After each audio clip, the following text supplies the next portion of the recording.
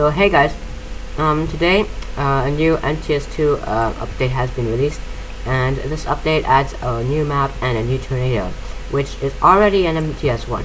So the tornado is the stone tornado, you might know it from MTS1, and the new map is cave. Now the cave map is very interesting because it has two levels, or stories, or whatever you call them. Well, this thing is called. So basically the first level is the surface below the earth, and there's grass. Wow, this is oh my god, just because of the okay, let's get out of here.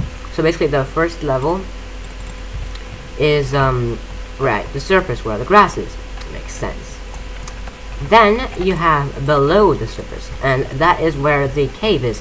Now it's very dark there, so I would recommend using a flashlight, because if you don't use a flashlight you won't see anything, and it's not cool, right?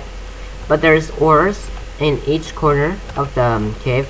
There's like different kind of colored ores, and they glow, and you can actually see the color below the surface, which is really cool. And I'm just proud of that map because that's probably the biggest one in MTS, and probably the most interesting one too, because it has two stories, and it has an interesting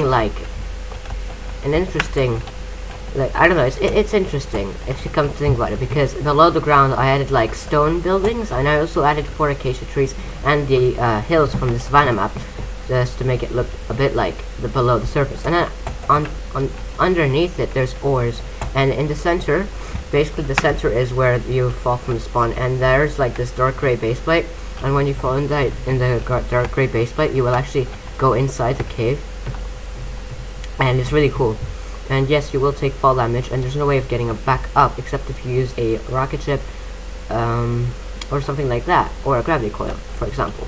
You could go back up, and so basically the tornadoes will destroy what is underneath it, such as the middle building, which is actually like this cave, this broken down ruin or dungeon or whatever you call it, and it will destroy that, and it's basically the center of the map underneath.